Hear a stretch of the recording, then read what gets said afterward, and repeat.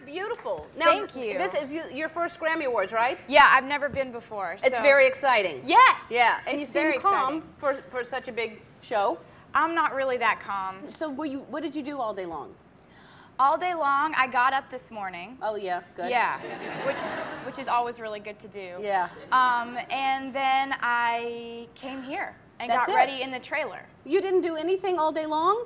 Well, I slept Oh, you slept late then, you're saying? Yeah. Oh, because you went to that Clive Davis party. Oh my gosh, I got to take pictures of all these famous people, and that's David Spade. That's David. Because he was sitting next to me at the table. Mm-hmm. I got a really star-studded table.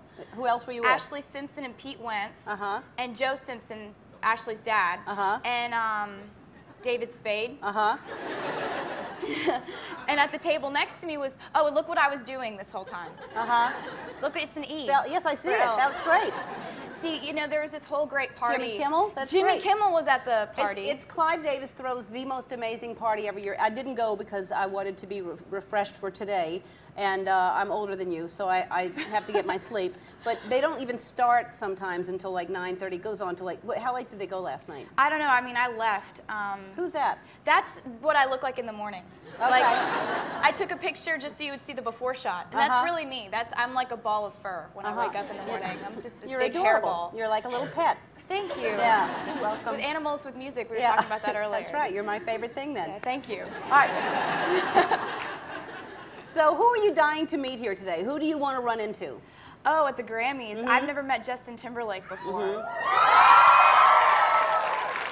So he's a good one to meet. Yeah, you know, I've always liked his music and stuff, but he became #1 on my list of people I want to meet after I saw him on your show, actually. Mm-hmm. And he called you, and he made all these weird voices, like, and you're thinking, like, who's this psycho that called? Right, that's what I always think when he calls me. Yeah. But he was making all these weird voices, and you couldn't tell who it was, and then he got on the phone with you, and he was so nice. Yeah. And he was, like, hilarious and nice, and so that seemed like a good combination. He is a hilarious, nice guy. He's a very, very sweet, down-to-earth. I adore him. He's a great guy. So I hope you run into him. And if not, I'll have you on the show at the same time I have him on next time. That would be awesome. Yeah, all right. So now, are you interested? He's got a girlfriend. You're not interested in him to... No. Who would have a crush on Justin Timberlake? Nobody. No one. No. Ew. No. I'm scared to hook you up with anybody, even if I meet somebody great, because I hear something that you do that kind of frightens me a little bit. I'm going to give you a chance to clear it up. When you have spare time, you drive past your ex-boyfriend's houses. Why? I don't do that. Yes, you do. Well, you know, I mean, I put that on my MySpace. My MySpace is not like the typical Taylor Swift is blah, blah, blah. So I wrote this bio on MySpace, and it's very honest about who I am as a person. I'm like, in my free time, I like to drive past my ex-boyfriend's houses. I'm not like throwing eggs. Right. I'm just checking up on them. Checking